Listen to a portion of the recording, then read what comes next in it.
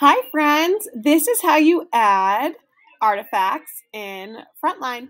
So you click on your Frontline. I have mine bookmarked. I recommend you do that too. And I have all my info saved right here.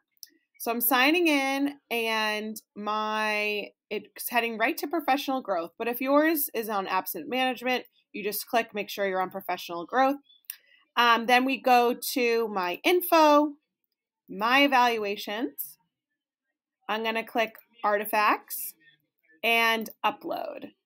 I am going to add, I like to add the artifact first and then name it and tag it just to make sure I don't mistakenly send anything without anything attached.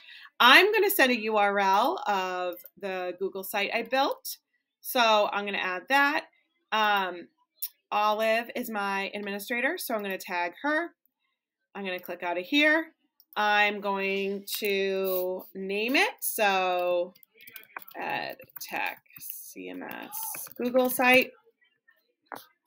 The description is for me. I'm going to just keep it simple, same as the name.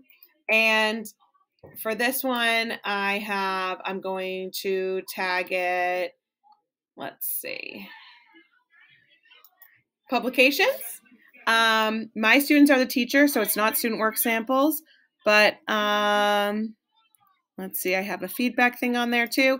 Mine's a little different since I'm a specialist and an instructor, but so mine's a little different than yours. Categories, I'm going to professional, family and community engagement, and professional culture. That's how I'm going to tag it. I'm going to choose a rubric, Massachusetts.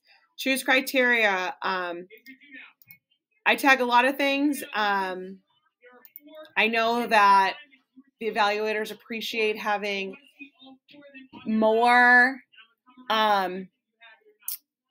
things tagged for less evidence, if that makes sense. So having a piece of evidence really represent all the standards, that would be more helpful to them. And then don't forget at the end, you click add criteria. And then when you're done, you click save. I'm not going to save because I already saved this.